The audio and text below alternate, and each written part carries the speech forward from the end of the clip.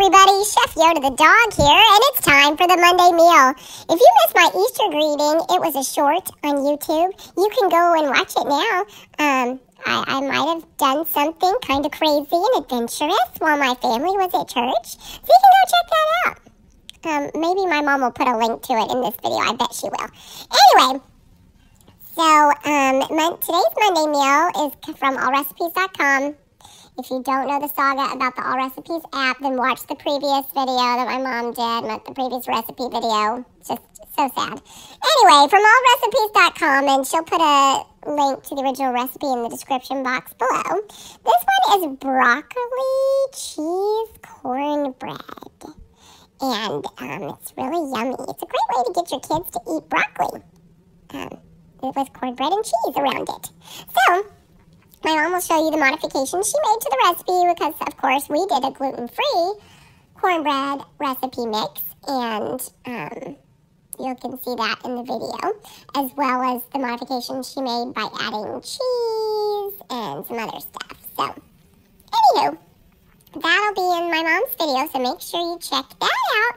And if you like this video, please give us a thumbs up. And if you haven't subscribed to our channel yet, we would love it if you would do so today. We hope you had a great Easter and have a great week. Chef Yoda the dog out. All right, as Yoda said, the Monday meal today is a side dish. It is a broccoli cornbread with cheese. So here's what it looks like before we put it in the 375-degree oven. And here's what we made it with.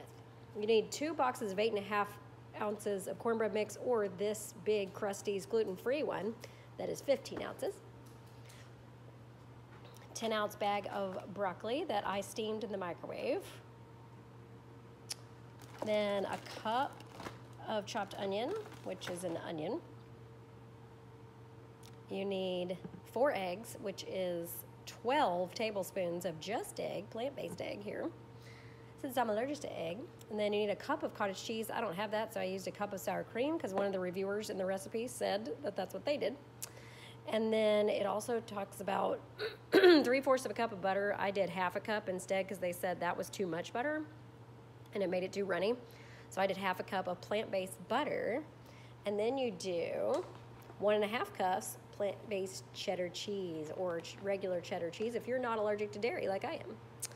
So you put 1 cup of cheese within the mix when you're mixing it up, and then you need to put the other half a cup on top. Bake it at 375 for 35 to 40 minutes. So we'll start with 35, see what happens.